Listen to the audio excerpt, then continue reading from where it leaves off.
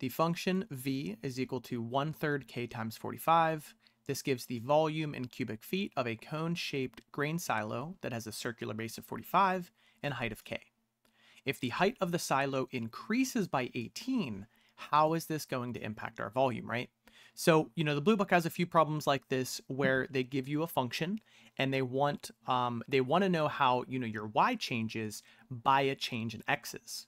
So what we want to do is we want to jump on Desmos and we're going to throw in our first function. That's going to be 1/3 k times 45.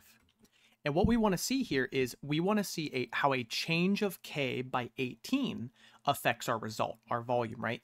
Well, to get a change, I need an initial.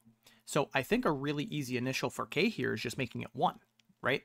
And then if I want to see an increase of height by 18, I just retype my function and I do an increase of 18. So 1 plus 18 would be a height of 19 now, times 45.